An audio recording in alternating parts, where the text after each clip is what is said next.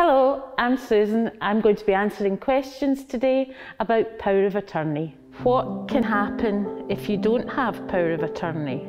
I feel it's really important to speak to somebody about power of attorney because I've seen the aftermath of what happens when families don't have it in place.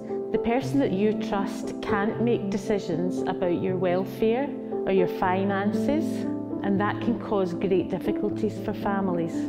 We can let them know that power of attorney is the document that they need to make sure the person they trust has the powers that are required to look after them. So make a point of bringing up the conversation about power of attorney today.